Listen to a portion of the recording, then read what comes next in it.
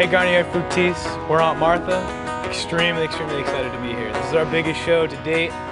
On my hill when I heard the sound, I drove straight back to burial ground. I saw you there, you were singing out loud. We're called Aunt Martha because before we became a band, my family was very supportive of my choice to kind of, give it a shot, be a musician, except for my Aunt Martha, who thought I should be an accountant or a lawyer, so I figured give her a little jab,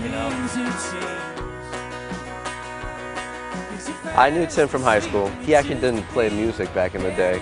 So when we met up in New York after college, I was kind of shocked that he was doing this music. It came out of nowhere. Generally the way we do it is I'll write the lyrics and the melody, and we'll sit down as a group and build upon that, kind of create what becomes a real song.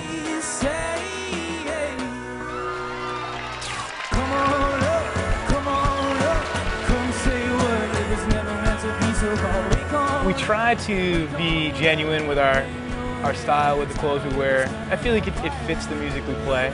If you listen to the music, it's like Roots, don't look like a surfer. We don't do flip-flops on stage. We try not to do shades, no shorts, no neon shorts. No shorts? Okay? I like to wear long hair. Just kind of let it go.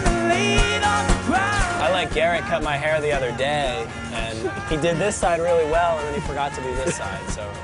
When I joined the band, I was big into sports shirts, baggy pants, high tops, beach hats, and they had to have an intervention with me. And this is what we compromised on, I don't know. Yeah, that's a compromise.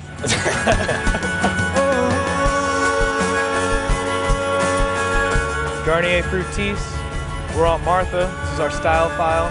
We'll see you on stage later.